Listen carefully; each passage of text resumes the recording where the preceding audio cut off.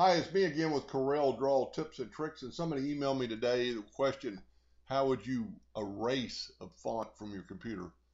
I just call it delete the font or whatever. And I just picked a font that I don't think I'll ever use again.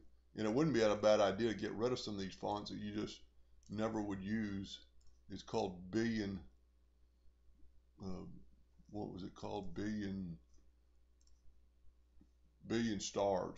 It just, to me, it wouldn't engrave good. It's got too many little dash lines, kind of hard to read.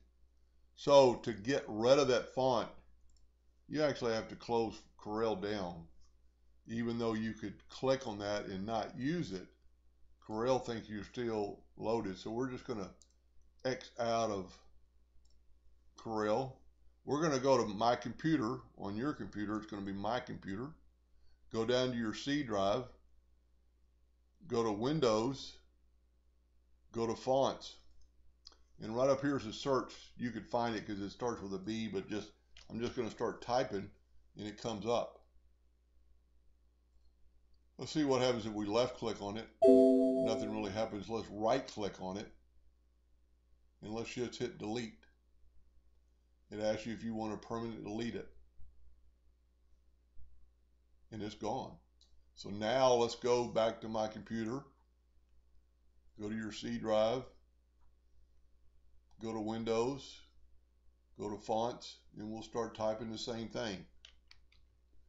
And nothing comes up because that font is gone. But you pretty much have to close down a program that might be using a font. So we'll reopen Corel and we'll make sure it's not there anymore. And I'm going to type out font. Let's enlarge it for your video. Whoop.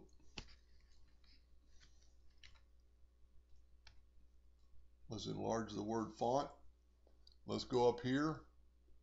And billion fonts is gone from even the top last 5 because it's not there anymore. Let's just type it in. It doesn't come up because it's uninstalled. Anyway, I hope that answered his question, and thank you for watching.